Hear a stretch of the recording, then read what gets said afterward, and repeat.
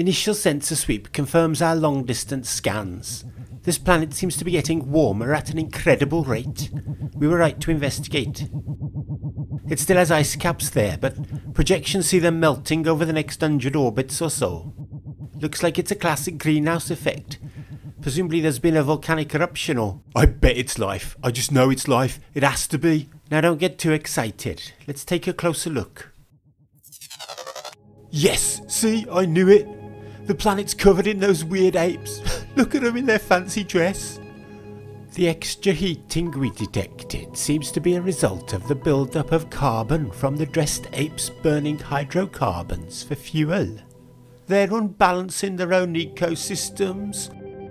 We've got to warn them. It seems they already know. Look, they have a primitive version of the Ep1. Yeah, it looks like a toy one. Half of it's made of copper wires. I'm scanning their news media and look, there are stories everywhere. They know they have barely 10 orbits left to do something. Huh? What are they doing to fix it? Nothing. Nothing at all. You what? That's mad. All the retro projections indicate that their carbon emissions are increasing every orbit. They have a viral pandemic, which they're fighting with an economic shutdown, and that's barely made a dent.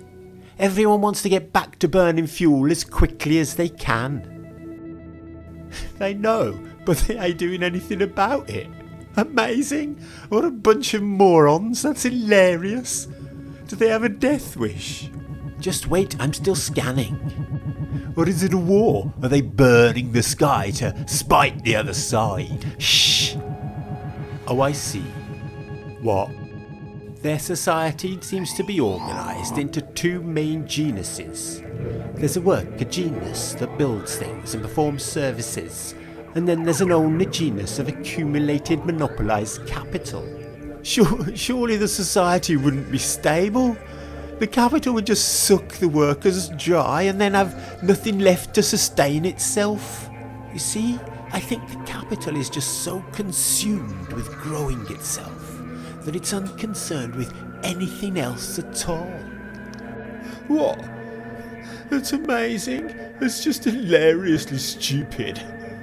Can't they see that unbalancing their own ecosystem will destroy the value of all the capital they've monopolised? You would think so, and yet, look.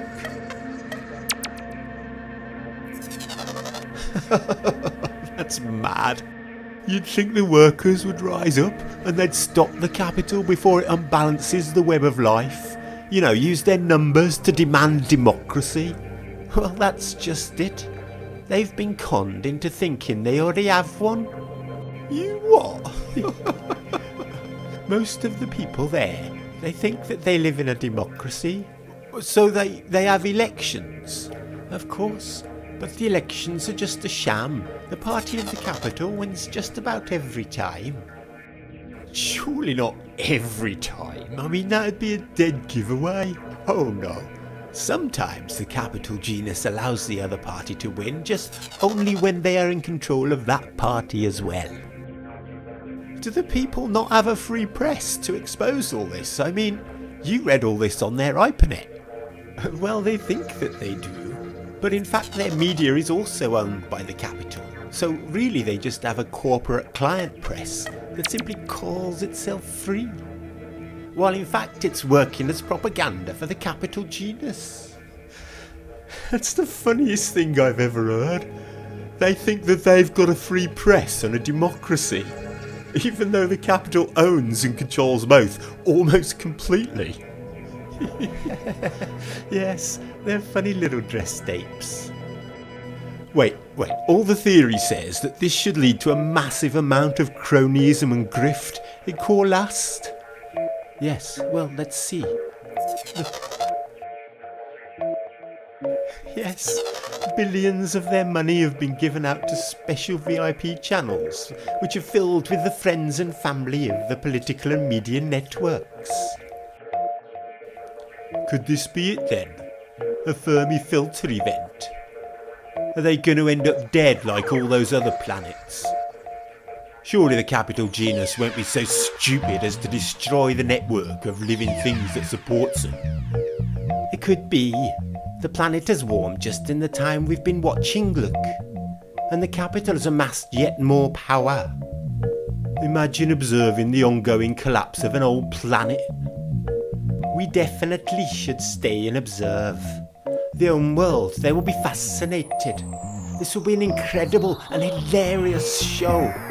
We could solve the Fermi problem. Everyone at home will want to like and subscribe right